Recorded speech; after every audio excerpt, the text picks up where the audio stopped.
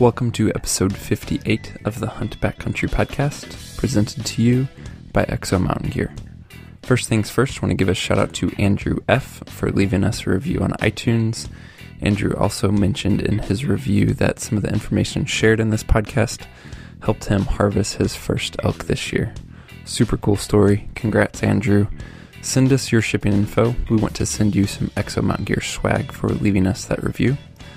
Listeners, if you could leave us a review on iTunes if you're enjoying the show, we would really appreciate it.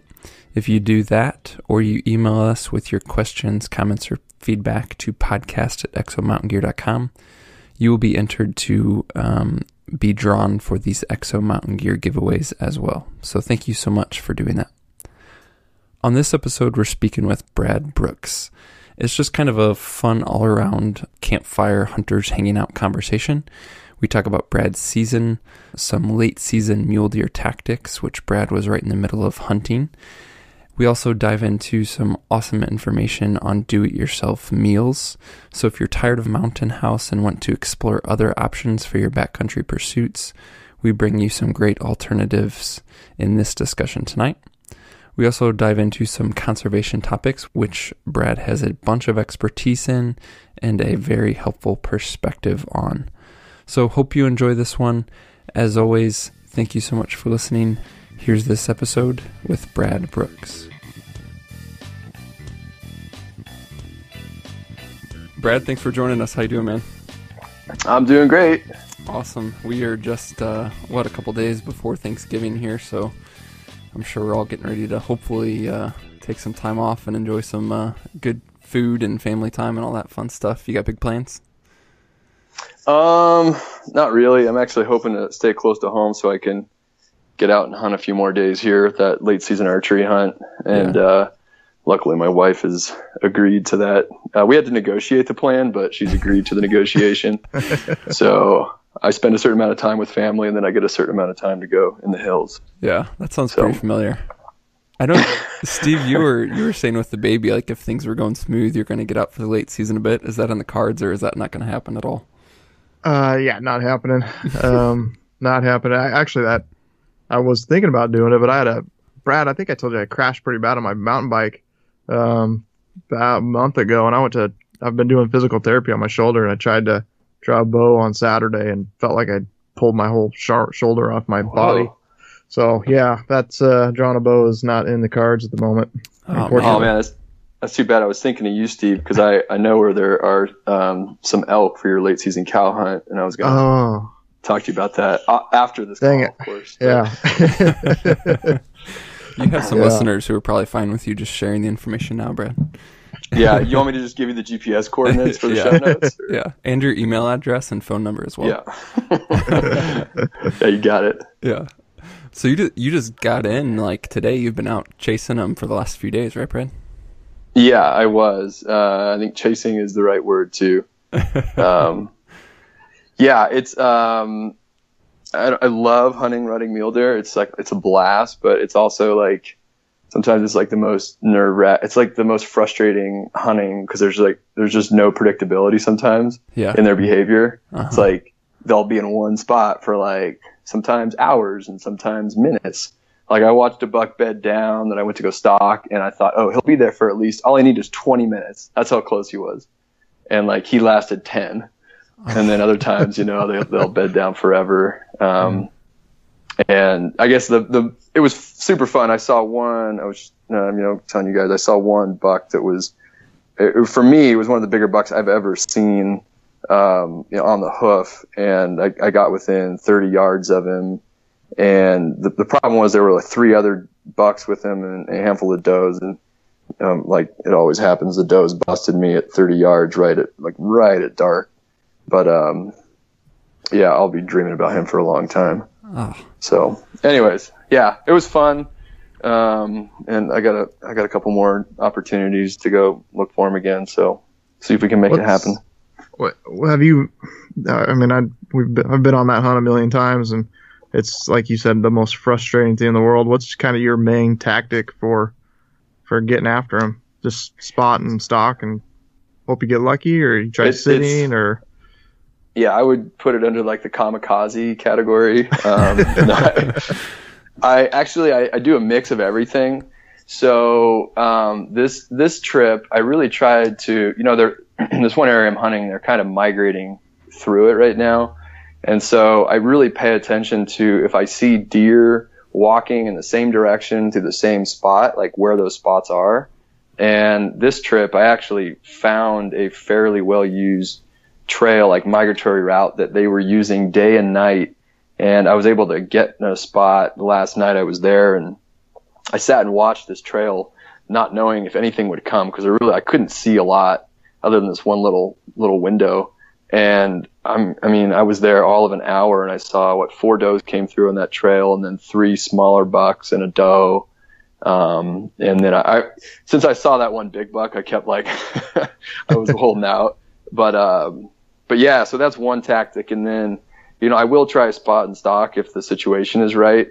But I won't waste my time spot and stock on mule deer if there's does all around them, and I don't think I can actually make a stock. I'll just wait that buck out if I see a buck I like until he gets in a position that I think is stockable. I'm certainly not going to rush down in there, and try and force something where it's just unrealistic to make it happen.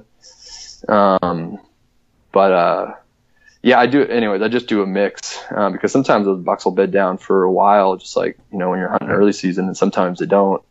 And, seems like I end up taking my boots on and off a lot and putting my stocking socks on, but, a lot of failed attempts. But, I would also rather, the last thing I'll say on that is I will hunt, even if I can't see as much. I think a lot of people get sucked into looking at big open country where they can just see a lot and there's maybe not a lot of cover.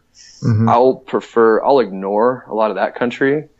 And I will prefer to hunt like somewhere where I can't see as much, but I know if I do see something, I'm going to have a good shot at stalking it.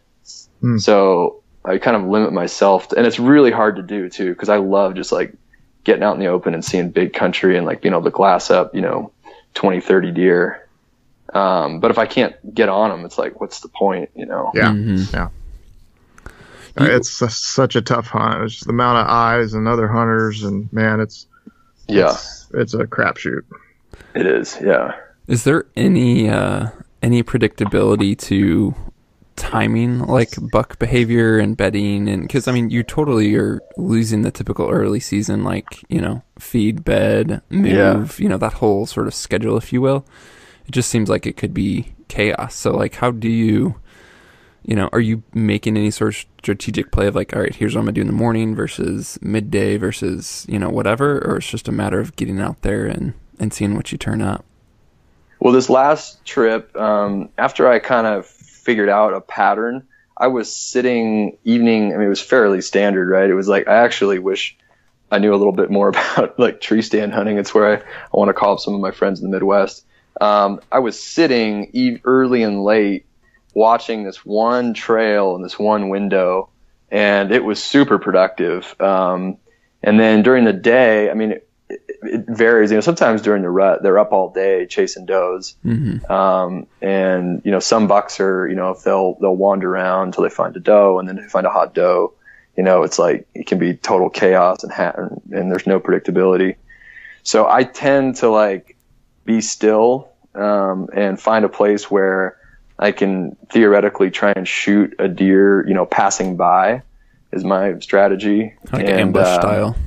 Yeah, more ambush style, because that big buck I saw, like I had to try and spot and stalk him at dark, and I don't know about you guys, but like trying to rush a spot and stalk is with that many eyes on you and there was no wind, and so there was nothing to cover my noise. It's just really hard to execute that when you're crunched for time. So, at least my operating theory is that, even if I'm not going to see as many deer, if I do see one, if I'm waiting in the right spot and you can pattern them, then at least I'm going to have an opportunity to just shoot that deer instead of seeing one right at dark, on the other side of a canyon and being like, oh, that was really cool to see that deer, but I'm never going to get on him. Mm-hmm. And during the rut, you're not, at least in my experience, like just because a deer's theirs one day, like he could be, miles away the next day. They can move at night, especially if they're migrating through, which is what they're doing in that country I hunt. So yeah, that's always my frustration with that hunt too. Is just like you feel like if you see a deer, you gotta go kill it now, because you don't have that. Oh, I'm gonna wait for, even if you feel like you wait for 4 hours, some other hunter's gonna come by and bump them, or it's freaking tough. Yeah, I mean it makes hunting rutting mule deer bucks makes like early season high country mule deer hunting, seem so easy. Frankly, just so much more predictable. Yep. So yeah. Are you noticing patterns, Brad, on like certain terrain features and things like that where they're using these migratory routes and you're seeing the most trail activity? Yeah, they don't. I mean, this is like going to be a big surprise, but it's I think deer, just like any not like any species, and I'll just speak to like this particular type of mule deer hunting because I haven't hunted late season in a bunch of different places, so I don't know what it's like there. But I've noticed, they tend to hang where there's cover when they're, they know they're going to be covering distances, so they're not totally exposed. So they might pop in and out of the trees. It might be fairly open, but there's cover close by. And they're not on top of the ridge. They're just off the ridge. So they're not walking, the top ridge trail, just cruising down that. They're like, 30 to, 100 yards off the top, maybe a little more even sometimes, kind of cruise side hilling along, following the topographic features. Yeah. Good stuff. So that's what I've noticed anyway. So. Yeah, I mean it makes sense that they'd want to move with cover, for sure. Yeah. So skipping, I guess, hitting reverse a little bit just to introduce yourself a little bit more for the listeners, Brad. We kind of got distracted to talk about hunting, which is a good thing, but can you give us some context on your history, kind of what you're up to professionally, as well as your hunting experience and things like that? I'll try and there's a bunch to cover there, but I'll try and cover some of that. I'll start. So, my name is Brad Brooks. I do conservation work for a living, and also have a company called Argali, and Argali is a company that our mission is to protect the wild hunting experience, and I kind of couch ourselves as sort of a one-stop shop for backcountry hunting. We do some filming. I have a film called Chasing Ridgelines. It's in the hunting film tour this year. We have some featured content on our site sort of geared towards like do-it-yourself backcountry hunting, tips and tactics. And then we have some other stuff coming with the website here soon. We're actually going to be the website will have a store function, so we'll be selling backcountry hunting, sort of lightweight backcountry hunting gear here by March of next year. And I can't remember what else you got. Oh, you asked about my hunting background, Mark? Yeah, just anything you want to share for context. So I let's see. Just like a lot of folks have been on your show, hunted all my life. I probably didn't really. I feel like I played college soccer, and I don't feel like I really got serious about becoming what I would call, more of a backcountry hunter until after college. Because I didn't really grow up. I didn't have anybody like taking me out and putting a backpack on me and telling me like, this is how you get, away from other hunters and really get into animals. It was sort of just a process of function of me really not wanting to see anybody else ever when I'm out hunting. And I realized that the only way to do that was to be, just to be a little bit dumber than everybody else and being willing to walk further and kill something further away from anywhere that anybody else wanted to go. So that was kind of my foray into backcountry hunting, and kind of describe myself as somebody who uses all weapons. Although this was actually the first year I hunted with a bow, as Steve knows. And I mostly did it just because I have a bunch of friends who are very hardcore about archery hunting, and that's all they use. And I'm sort of I'll use whatever weapon is in season type hunter, but I had like just I had a couple of friends who, they'd seen some of the animals I shot, and they're like, yeah, those are nice, but like, anybody can kill those with a muzzleloader rifle. And you really haven't killed anything till you kill with a bow. So I was like, I had a little bit of a chip on my shoulder. I'm like, all right, I'll up the ante. You want me to kill someone with a bow? I'll do that. Yeah, I'll show you what's up. So did you just start shooting as well then, like to prepare for this year? I bought Ben Guttormson's old bow in December. You're just hoping that Ben's like magic juju juice, just came with the bow, right? All of his luck. Yeah, if you can't, no, absolutely. That's a good strategy. I like it. I'm like, Ben knows how to shoot. Yeah. He knows how to kill animals. Let me just like borrow that. Yeah. I literally started shooting a bow in December of last year. But the thing about me, Mark, though, is like I don't do something like casually. So right, you're just all in. When I say I started shooting it last year, it was like 5 to 7 days a week for a while. Yeah. Just trying to get not that I'm like incredible at it, but I definitely. Yeah, it wasn't just like super casual. No. So what surprised you about that process? Just getting into archery and let's see. Oh, the first thing was how insanely expensive it is. It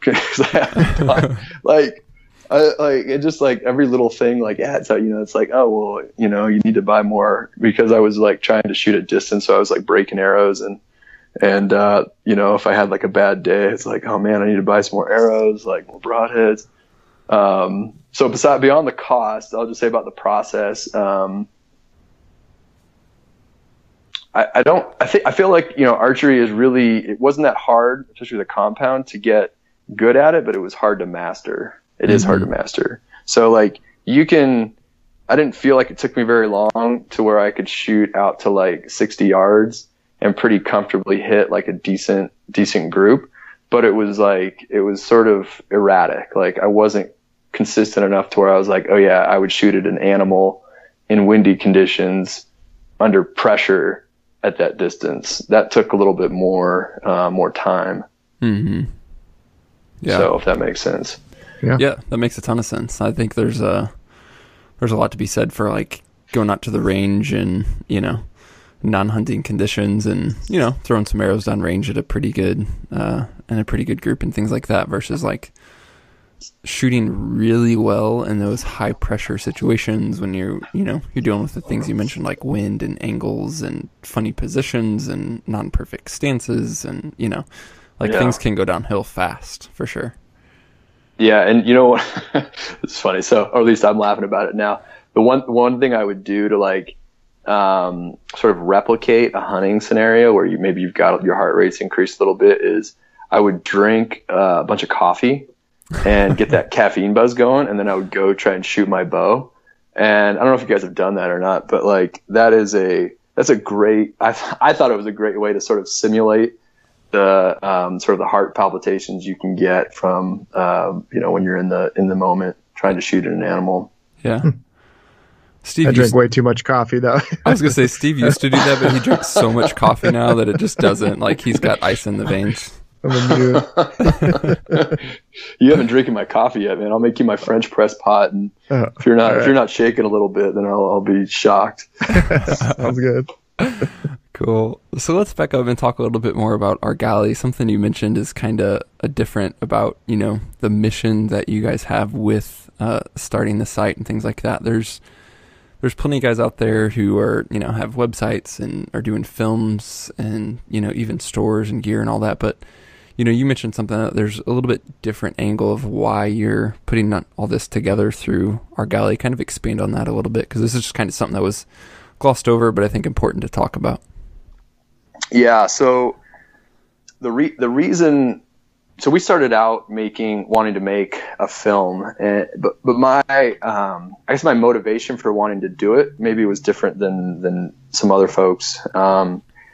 Again, I am a conservationist at heart. I believe in the value of conservation, not only of public lands, but also for wildlife. And I wanted to tell a story that was about the importance of place and wild places when it comes to hunting. And my business partner Jason and I sort of had the same conviction. And so we just have this idea in our head that, if we can tell stories that are about wild places, and that, can further, help introduce people to the idea of conservation, the importance of wild places in particular, to the hunting experience, then that's something that we wanted to do. And that was really sort of the basis of why we founded Argali. So and I do think that's different than most people. Instead of just, heading out with the camera and like saying we just want to like film some stuff, our directive right from the beginning was very, very focused and mission driven. And the films in some ways were just a way to achieve our broader mission, and it still is. And that's still the same thing with Argali. I really, there's a couple of the reasons we started the site too. And one of them is that, I think not everybody feels like backcountry hunting is an approachable way to go hunting, particularly if you're just getting into it. And frankly, I think it's intimidating for some people. And I think that's too bad, because it's really, I don't think it's that hard to approach it, even as a beginning hunter. I think the barriers to entry are quite low. And if you are out to have, sort of an experience where you're just in a wild place experiencing, animals doing their thing without being, not responding to other people necessarily. They're just sort of living their lives, and you're just observing them, as opposed to trying to hunt animals that are responding to other humans. You can do that. And we wanted to, find a way to help people have those experiences and try and break down some of those perceived barriers. Because I think a lot of them are mental, frankly. And the other thing is just, if you don't have somebody helping you to figure out how you can have those experiences, you're never going to have them. And then sort of part and parcel of that is, I think if when I look just from the conservation side of it, I know full well that the only reason in the future we're going to continue to have these, sort of what I would call wild hunting experiences or backcountry hunting experiences is if people, there are people that have had those experiences and can speak from experience. I feel like I've used that word a lot in this sentence, about why those are, these places are important to protect for hunting. Why it's important to protect hunting, and game animals in particular. So if we can help people have those experiences, there's a self-fulfilling prophecy about how that will help propagate conservation into the future. And I don't have any like grand, delusions that we're gonna, like save the world through our site or anything. But if it helps a few people get out and have a great time, then that fulfills me and makes me happy. Yeah, that's awesome.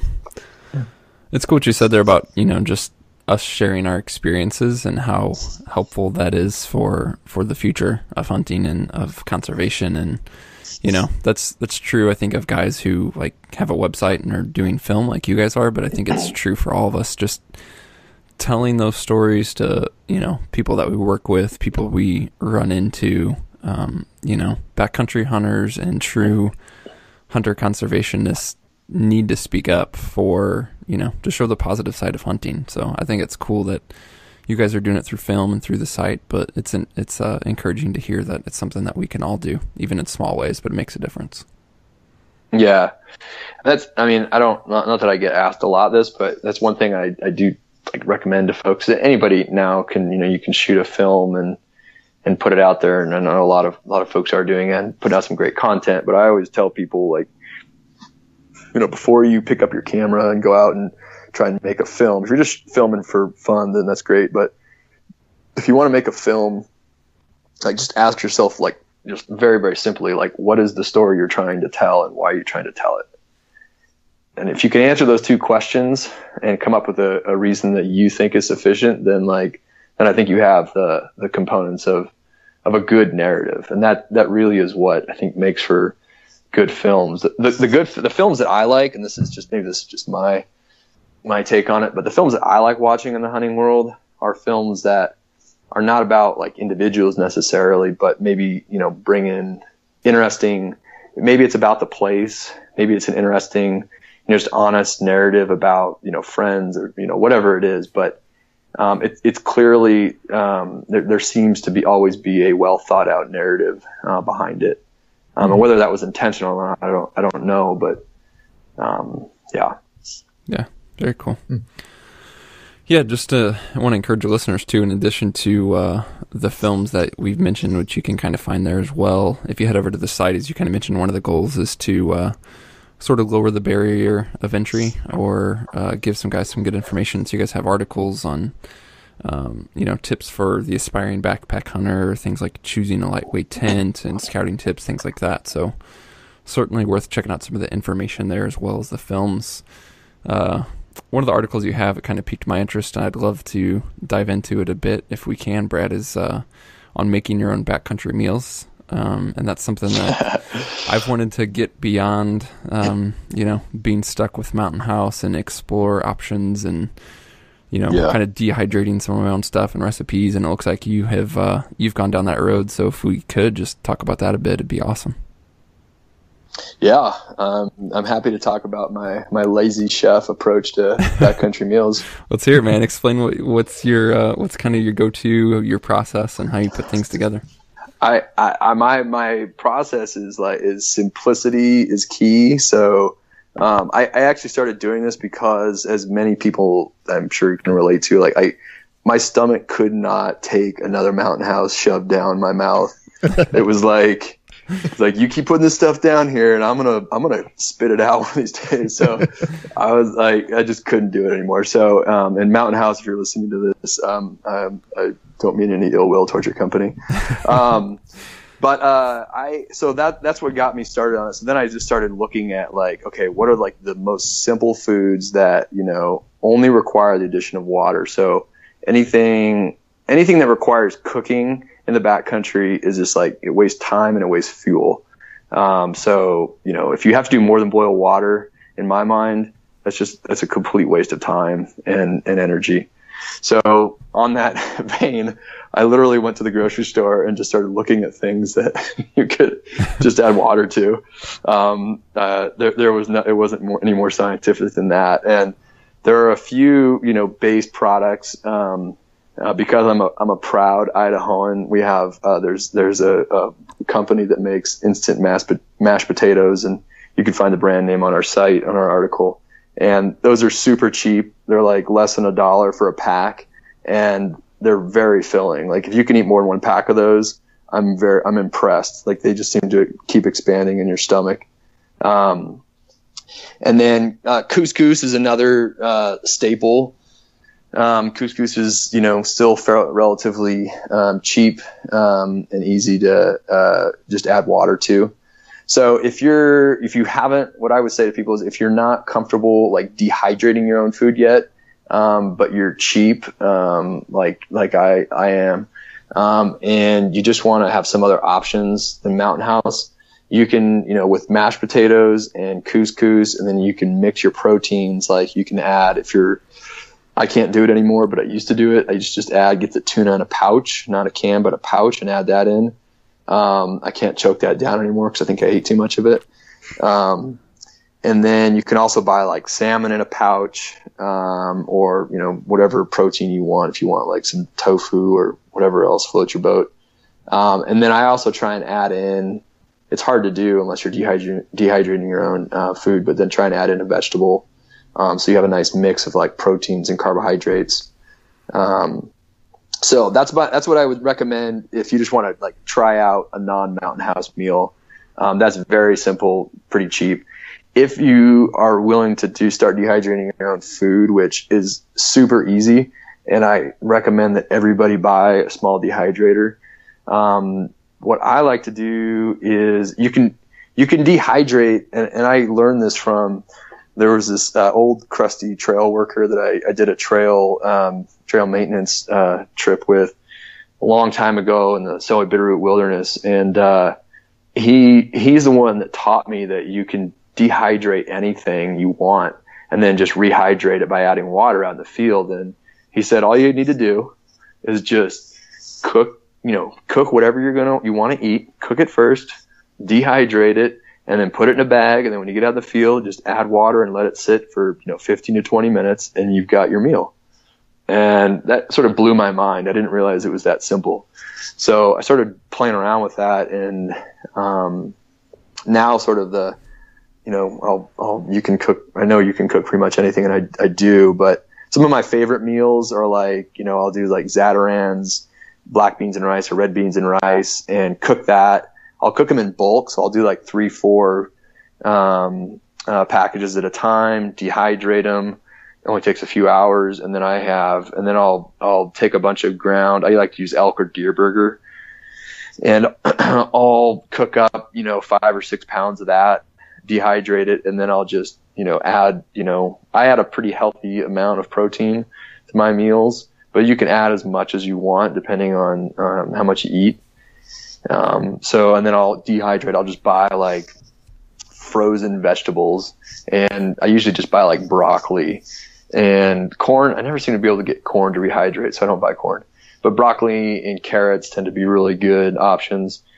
Just cook them really quick in boiling water, throw them in the dehydrator, and then I'll just mix a vegetable, a starch, and a protein together. Excuse me, and you've got a meal. And I tend to do it in bulk, so I'll spend like 2 nights doing it, and I'll have enough meals for the entire season. That's awesome. What type of bag are you using to put it in when you rehydrate it, or just a Ziploc bag? Yeah, just a Ziploc bag. Yeah, I get like quart or sandwich bags to put it in. Okay. I haven't, I am not a dehydrating expert by any means. So, but one thing I have not been able to master is dehydrating eggs. So if there's anybody out there that knows how to do that, I'd love to know your secret. Because I've wasted a lot of eggs trying to figure that out. Yeah. It's funny, the more I've talked to guys who do this, because it's something that I've been interested in, but like a lot of things, I'm very like detail oriented. So I'm thinking like, all right, well, what's the right like dehydrating time and dehydrating temperature, and then when you're rehydrating, like how much water do you need and for how long, and you're like getting lost in all these details. But most of the guys that I've talked to now that do this, they're just like, yeah, you just kind of dehydrate it and then add heat and water and you're done. Like it's almost like you kind of can't really mess it up too bad, You got to try really hard, I think, to mess it up, especially when you're doing like burger. Yeah. And I think if you try and I haven't had great luck like trying to dehydrate like chunks of like steak, what some people might call jerky, and then trying to rehydrate that is a little tricky. But man, it is hard to screw up. I literally I can never, this tells you how organized I am, Mark, but I go out to dehydrate burger and I'm always like, I had it written down somewhere, like how much time, but I've lost that sheet of paper now. So now I'm like, maybe 10 hours, maybe 8 hours. Yeah. Whatever. I'll just do 8 and go to bed, and I'll come out in the morning. Check it. And it's just, it's done. Yeah. It's fun. Yeah, that's cool. I'm gonna start playing this winter and try and, test some recipes and do some rehydrating before I rely on it for the backcountry trips for sure. But I definitely want to start playing with it. And there's two other notes. Like I get questions about well, how much water do you add to rehydrate it? And my simple answer for that is just add some water, and you if you don't mind your meal being a little soupy, you can just drain it out afterwards, but just add a little extra. So add, 2 cups or a cup and a half, and and it's usually more than a cup and a half, but don't worry about it so much. Don't worry about measuring it out. Mm-hmm. Mark, you'll probably measure it all out to the to a T, but I don't worry about it that much because it's just something I don't really want to have to think about. It's about this much. Cover it in water, let it sit, and then it's warm and has the right consistency, and that's all that I really care about. Yeah. And the last thing I was going to say is that this year I found, which is also on the site, dehydrated butter from this company in Pennsylvania. Yeah, I was just looking at this Hoosier Hill Farm site that you linked to. I was going to ask you about it. Yeah, I receive 0 royalties from them, but I feel like I should start asking them for money. Yeah, you need an affiliate program with them. They have an affiliate program, but I have no desire to get money from them. I just want to badger them. like business that I'm giving them for free. No, this dehydrated butter. I mean, it's not like it doesn't like taste like when you put a cube of butter in your mouth, but it has like butter flavor to it, and it adds great calories. So, great product. I recommend it to anyone. I know there's a few different brands out there, but that one, I haven't tried all of them, but that one, Hoosier Hill Farms one, seems to be pretty good. I'm on their site right now, Brad, and it actually looks like instead of paying you, they just came out with a product they named after you. I'm seeing a dried Big Daddy Mac mix. So it's a macaroni and cheese mix. It looks like it's in your honor. I thought I had copyrighted that name. The Big Daddy Mac. It's right there. I'm gonna have to talk to my lawyer tomorrow about that. Yeah. Well, I appreciate that. Hoosier Hill Farms, thank you so much for the shout out. It's so generous of you. I'm also seeing powdered eggs, Brad, so maybe there's part of the solution to your dehydrating. I know. I could just buy them, but like the stubborn part of me is like, I need to just figure this out on my own. That's great. It looks like they have like powdered and dehydrated everything. Yeah, I'm sure they do. Yeah. Cool. That's awesome, man. That's good. What else do you do food-wise? I mean, I'm assuming you're doing that primarily for, your main entree, your dinner. Are you just kind of like a bar and snack guy throughout the day then to fill up calories? Yeah, I'm like, I eat a lot, so I'm not like, my brother is the kind of guy where he like takes like a couple granola bars and like he's good for an entire day, and I'm like starving every couple hours. So and I can't remember exactly off the top of my head all what I take now, but typically a couple Pro bars. I don't cook during the day because I'm on the go and I don't like to go to the trouble of getting my stove out, unless it's really like cold out and I want to make like a hot drink or something to warm up with. But yeah, bars, almonds, and some dried fruit, and then chocolate. So high calorie, typically, calorically dense foods. They weigh a little bit more, but, I think it's in my experience, like it's totally worth it to take the real foods that have real calories and typically high on fats and high on proteins, not a ton of like just, carbohydrates. Mm-hmm. Yeah. I shouldn't say not any carbohydrates, but I try and get more on the fat and protein side. Yeah. Awesome. Cool. Let's I'd love to dive into beyond Argali, some of your professional experience and talk a bit about what you're doing and have done on the conservation side of things professionally, if we could. Mm-hmm. Yeah, absolutely. Yeah.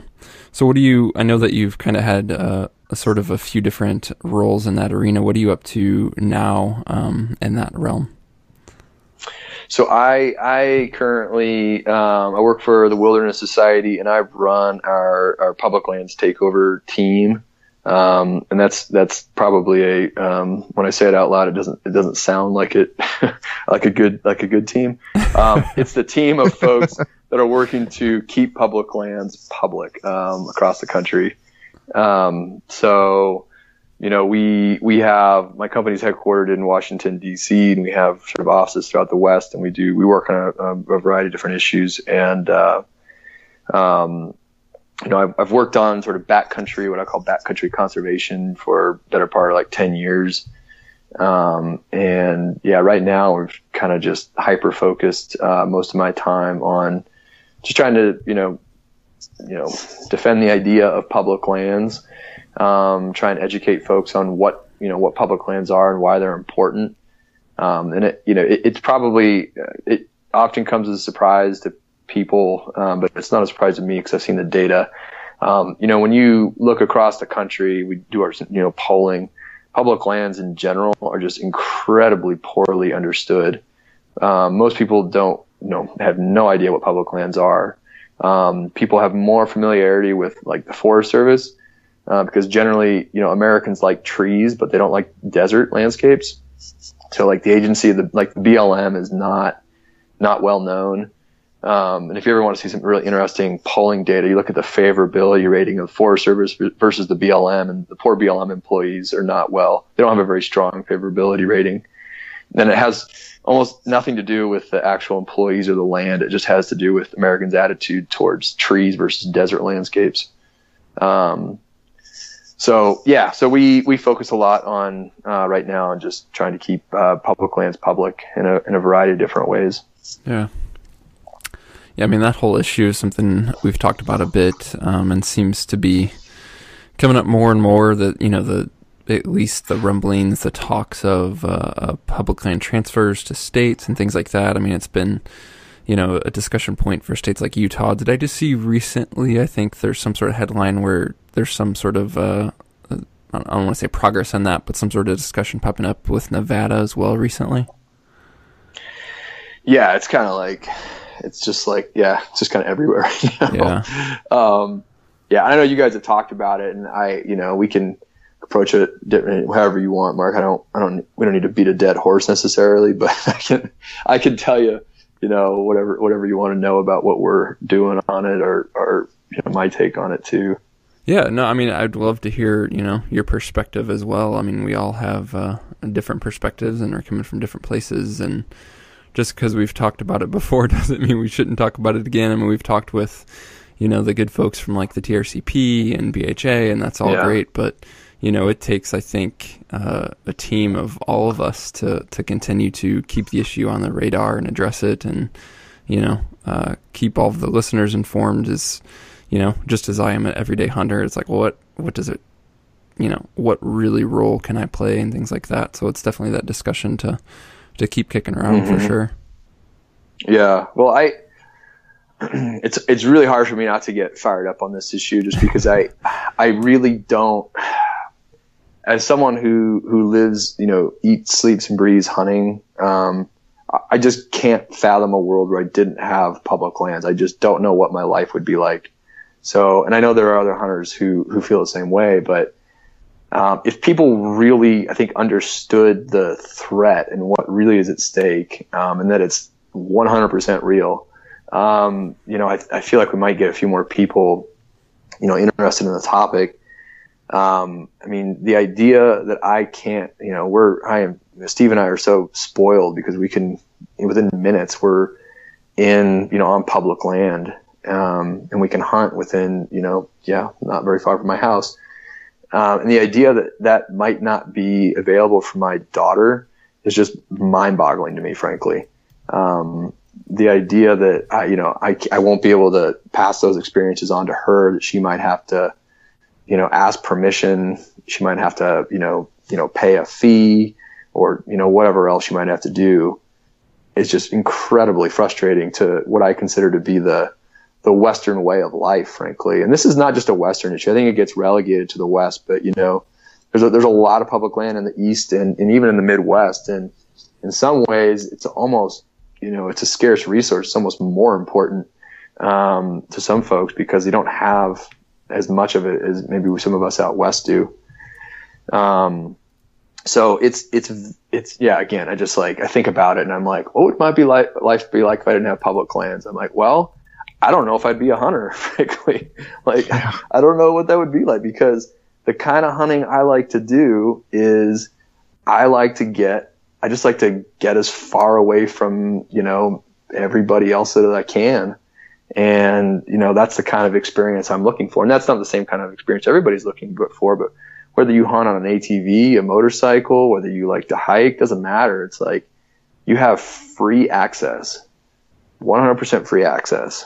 And there are people that want to take that away from you. And the sort of the irony is like they're trying to get people to voluntarily relinquish what they currently own. And some people are buying it.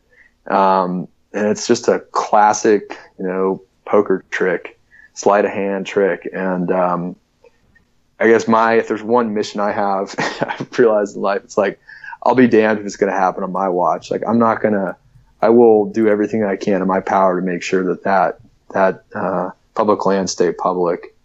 I've always just been a really passionate person when it comes to issues that I care about. And for whatever reason, I don't feel like I chose conservation work. I feel like it chose me. I was a computer science major when I first started in college, and was just really drawn to conservation because I cared a lot about it. And that hasn't, gone gone away in any way. And, whether it's, my personal life, my day job, or whether through Argali, I mean, I still feel like the broader purpose of those is to further something that is not really about me. It's about conservation. So I feel like I'm just rambling on here, Mark, but, no, that's awesome. Yeah. So what's the kind of the big issue as a whole? The land's federally owned in general, or state owned, or both, and then certain people are trying to buy that land for private development. Kind of what's the big picture item looking 1,000 feet down? Yeah. So public land, it's owned by the people, so it's not owned by the federal government. That's although a lot of folks have the misconception. So public land, owned by the public, managed by the federal agencies.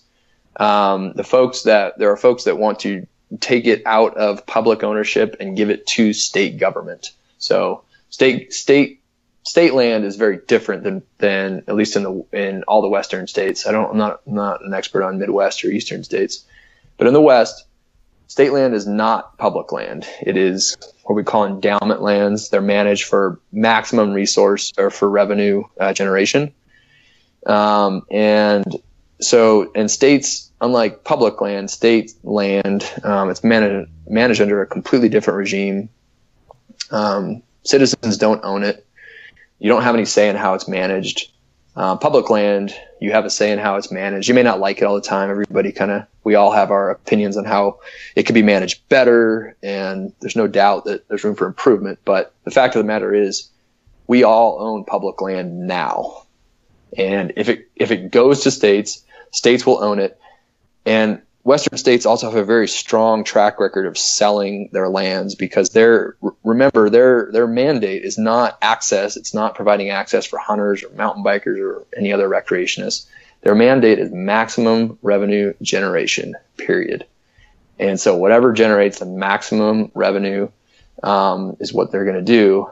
And collectively, Western states have sold 31 million acres of land, which is roughly equivalent to the size of the state of Louisiana.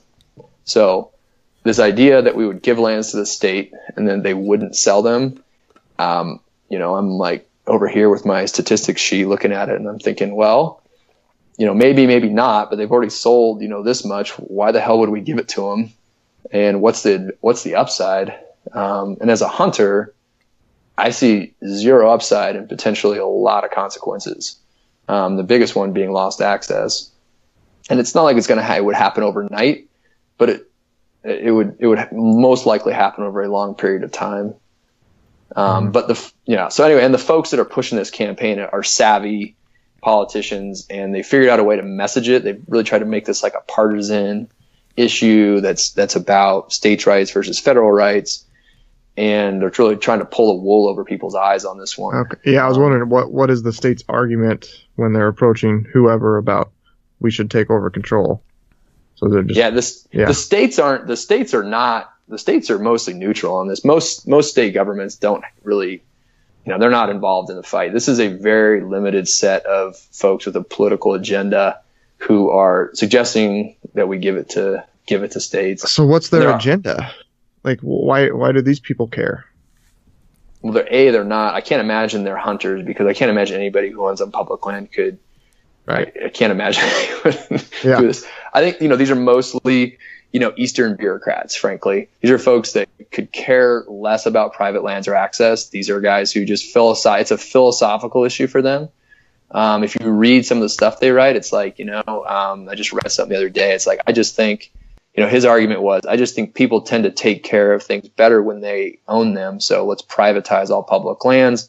The people that will own them will take care of them. That maybe there's some, I'm not saying that there's some truth there, but their argument is really based on this ideology that the public should not own any land. That's it. There's no real logic behind it other than there's a philosophical idea, and that's where it comes from. And would this have to go obviously this would have to go to a vote and people would have to decide on this? Or is it just something that just could get passed through legislature and nobody would ever know about it? So state legislatures have no authority over federal Right. public lands. Only Congress does. Only Congress. Okay. Congress can and has. There are bills in Congress right now.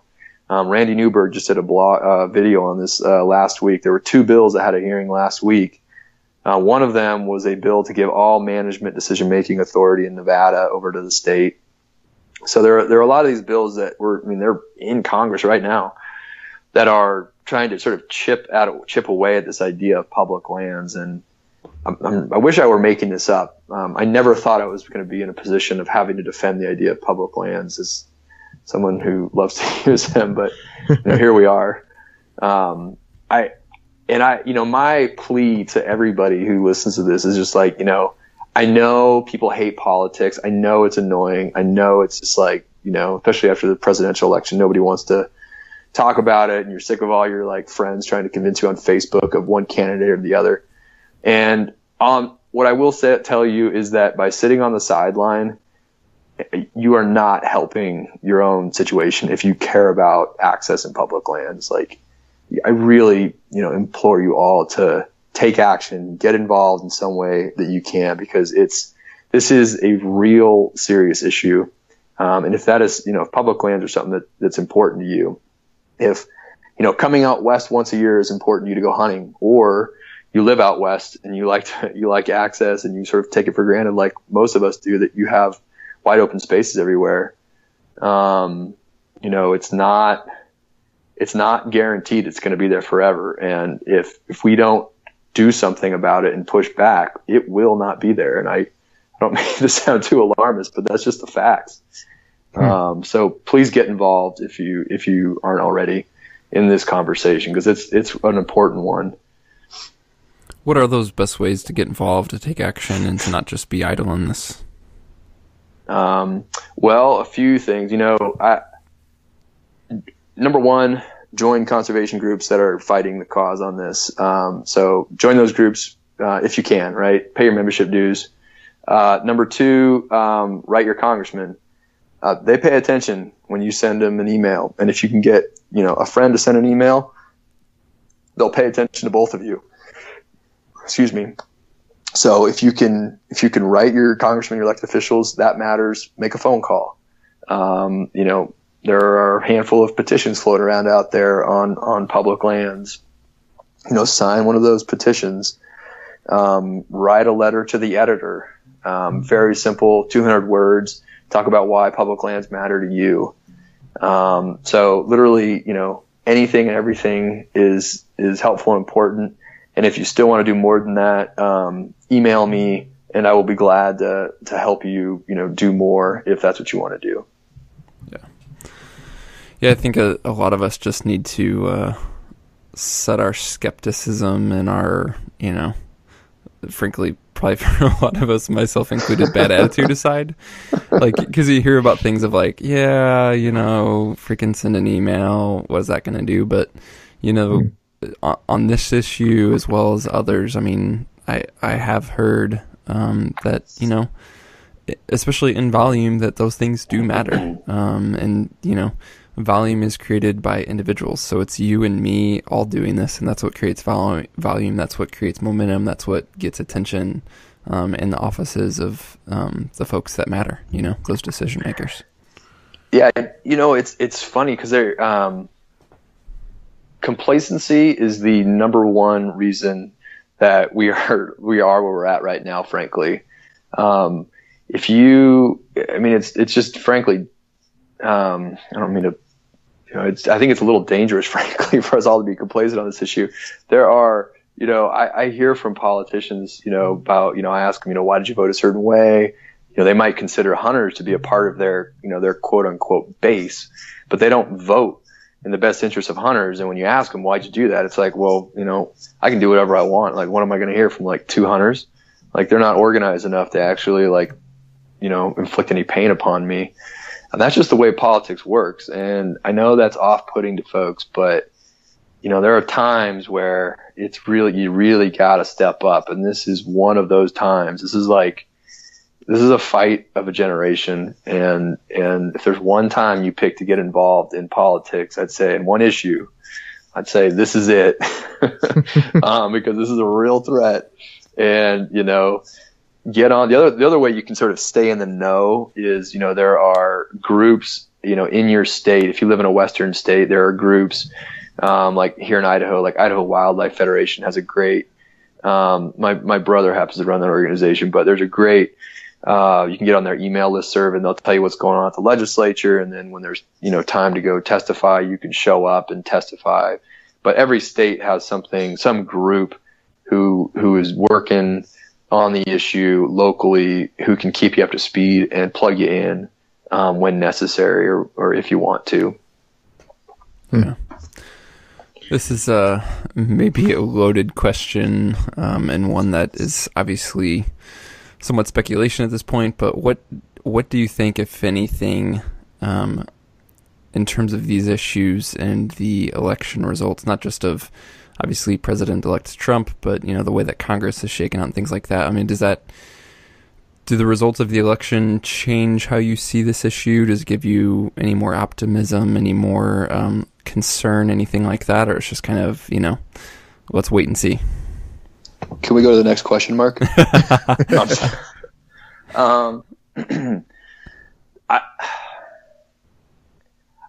don't want to make this a partisan issue.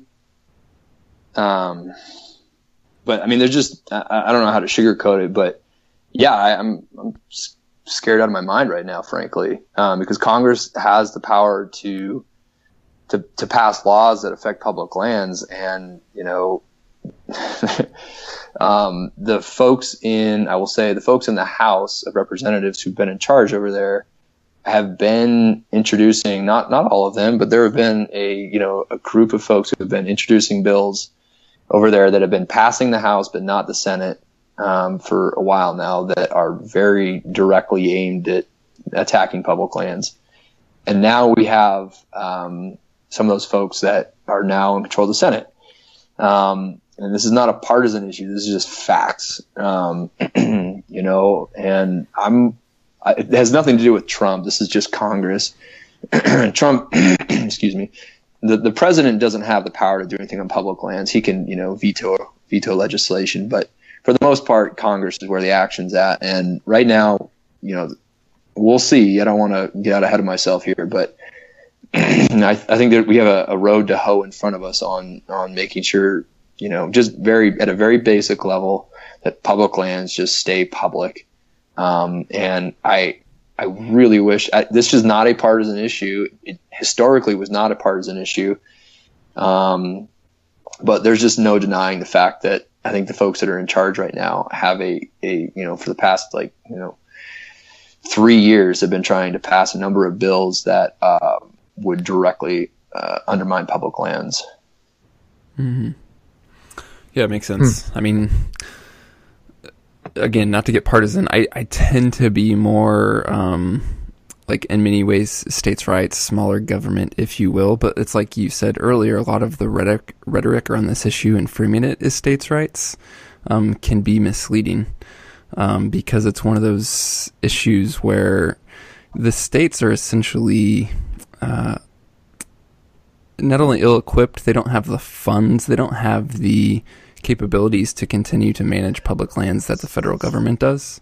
Issues that I've never considered, but that have been brought up in previous guests, of things like, look at what the federal government spends per year just on managing federal lands from a fire perspective. And the numbers there are just astronomical. And there's no way that the states could take on that burden and continue to keep those lands public and manage them. They're going to essentially have to begin to sell off some of these lands because they essentially can't afford to manage them. They can't afford to hold them. So it gets interesting. Yeah, you'd either have to raise taxes astronomically, or you have to sell land, and I can tell you which one's going to happen. Mm. We're not going to start raising taxes astronomically in Western states. Yeah. So yeah, I hate the fact this issue has been, divided around mostly. It's not true though in every state, but in some places it is become a partisan issue. But it doesn't have to be that way. Public lands are historically an incredibly bipartisan issue. No matter what, whether you're Democrat or Republican, if you value access, then, this issue can be for you. Public lands can be an issue for you. And, I know lots of folks on both sides of the aisle who are strong supporters of public lands and conservation. And the folks, I'll give them credit. The folks that want to privatize public lands, they have done their homework and their market research, and they've realized that, the way to make this whole issue work, the way to get what they want, is to try and couch it in terms of states' rights and talk about small government and limited government. Mm-hmm. Very savvy way to message this. It is utter and complete. I won't use the word I want to use because I know you have kids listening. Nonsense. It is total nonsense. This has nothing to do with states' rights. This has nothing to do with limiting government. This is all about access and privatizing public lands, and it's that simple. Mm-hmm. Yeah. So cool. Well, we appreciate the perspective for sure. It's going to be interesting, and we just all have to stay aware and stay involved.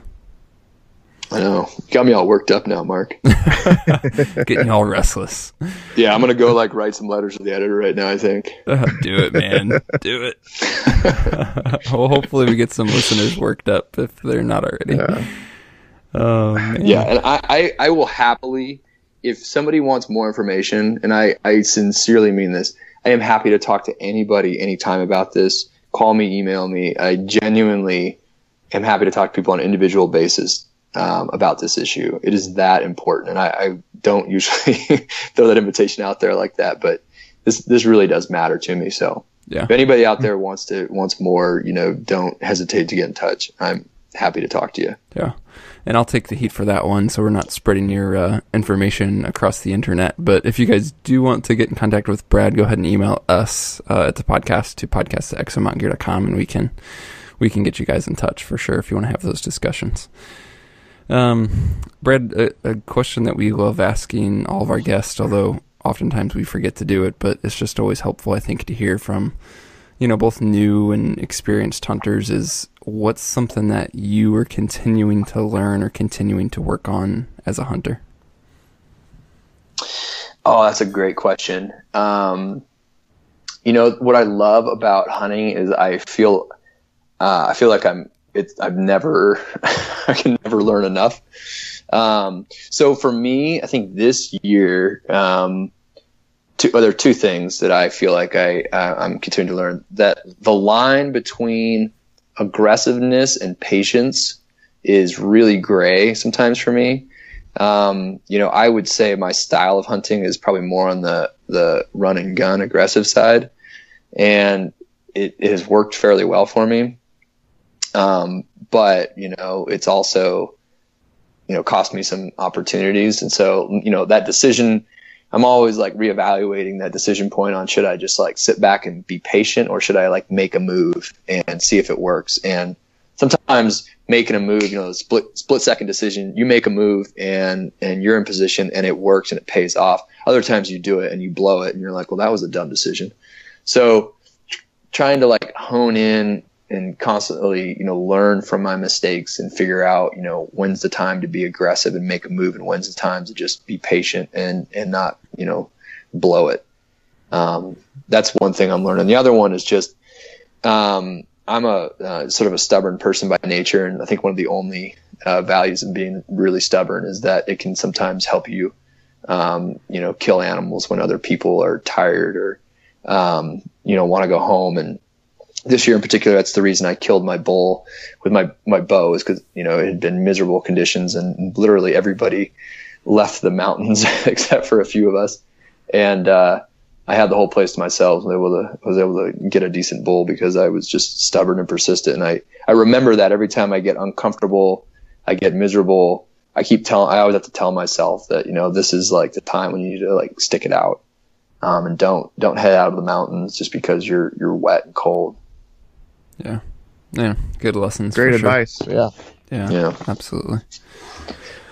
So, what's some resources? Where should our listeners follow you, the Argali site for sure, but kind of give us that address as well as any place on social media or anything else that listeners can check out what you're up to, what your companies are up to, and things like that. Okay. ArgaliOutdoors.com is our site. You can follow us on Instagram, Argali Official, or you can follow me as well at brad.a.brooks on Instagram. I think that's it. You can also sign up on our website for an email listserv, and I promise not to spam you with too many things, but occasionally I'll email you with whatever's going on Argali. That's about it. Awesome. Well, yeah, listeners, go check out the site. As we talked about earlier, the films are there, those articles are there, the information on the backcountry meals we talked about, as well as other good advice is all on that site, so go check it out. Brad, thanks so much for your time, man. Thanks for joining us. Yeah, thanks for having me, guys. That is a wrap on this episode. Thank you so much to Brad for joining us, and thank you, the listeners, for tuning in. As always, we would love to see the review in iTunes or contact us via email to podcast@exomountaingear.com with any questions, comments, or feedback that you might have.